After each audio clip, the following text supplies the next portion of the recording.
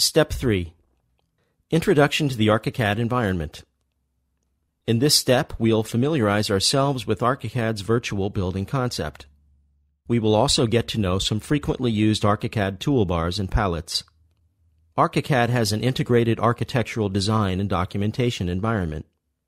You create a virtual building model of your project with intelligent building elements.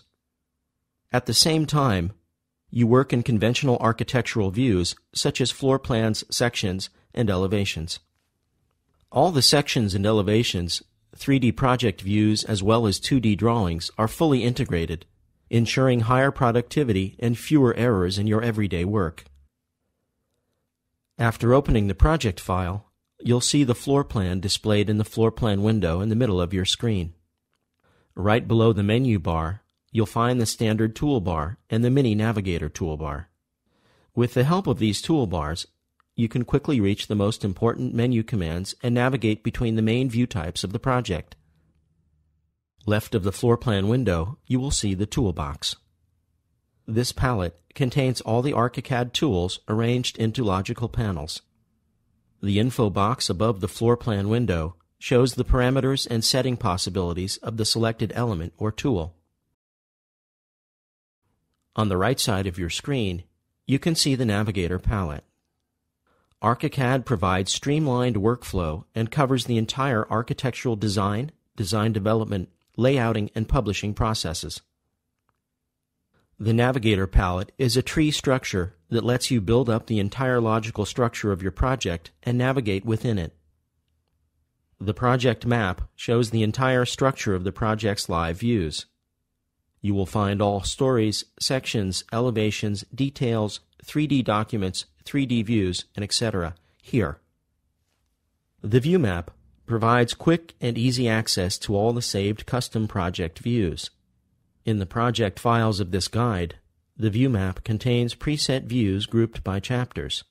While completing this guide, you will always have to use preset views located in the folders named after the chapter you are working on at the time. These views will guide you through the steps of this guide.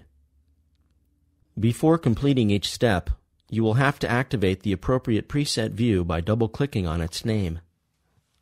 The Layout Book is a collection of layout sheets onto which you place drawings. This is where you prepare your drawings for printing and plotting or saving as files. Drawings placed on layouts are always up to date since they're generated from viewpoints or views. The publisher enables one-click document creation in various formats, ensuring that all the last-minute changes will be included in the published set. Finally, let's open the Favorites palette, since we will use this frequently throughout completing the chapters of this training guide. Activate the Window, Palettes, Favorites command to display the Favorites palette on the screen. Drag the bottom right corner of the Navigator palette to resize it. Drag the title area of the Favorites palette and move it under the Navigator palette.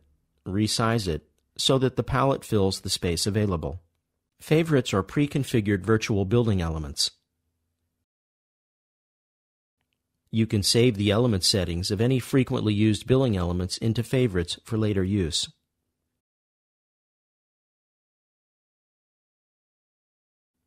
We will use Favorites to considerably speed up the completion of the training exercises.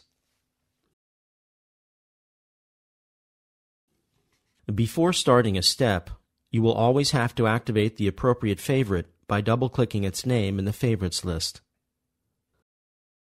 The name of the active preset will always tell you which favorite you will need in the actual step.